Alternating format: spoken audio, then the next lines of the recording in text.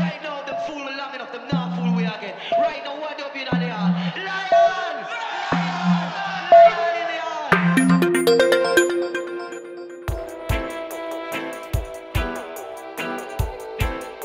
Then got our first tune release in '96 on a compilation LP, a dub compilation LP. Just in case you don't know, we are a roots dub production outfit.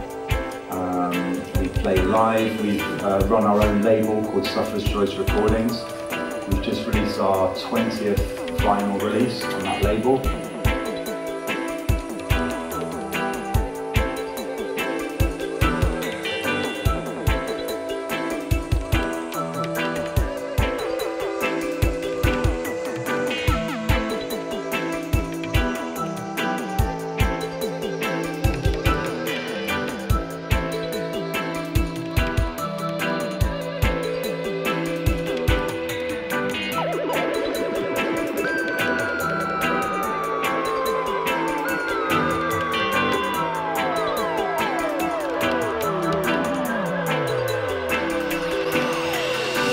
Electronic music as a whole is often very pure sounding, clear sounding, crystalline, digital reverb, perfect, pristine reverberations that die down to complete silence. So those are two examples. Whereas tape echo, loads of hiss, background noise. Over time, the sound becomes degraded and doesn't sound like the original sound.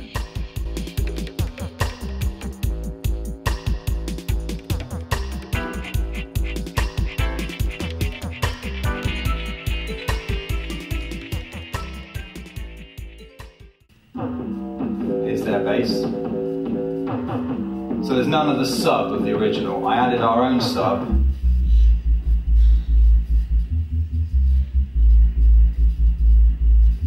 For that sound system, reggae sound system, depth and weight. So lay it with theirs, you already get a nice, you still get the kind of digital, synthetic sound of their original, but it's a little bit more like a dub bass line. And to enhance that, I added a kind of an 80s analog synth sort of layer to the bass line as well. Some of you might have heard a track called Promised Land by Dennis Brown, made famous by Aswad's dub version. Similar sort of bass sound. Very ravey as well. Yeah. That's completely dry. Now I put a little touch of spring reverb on that. Here's a top tip for all Logic users.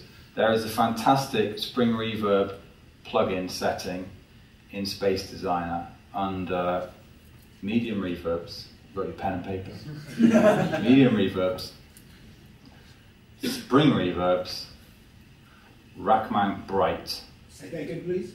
It's rack mount bright is the name of the thing. It's a great, I think, judging by the sound, it was a Great British Spring, which is basically a long grey piece of plumbing tube. Not that different from the thing that I brought in for you today, which I'm going to show you in a bit. Homemade spring reverb. It actually looks surprisingly like this. And so yeah, I'll get to that in a bit. Rack mount bright.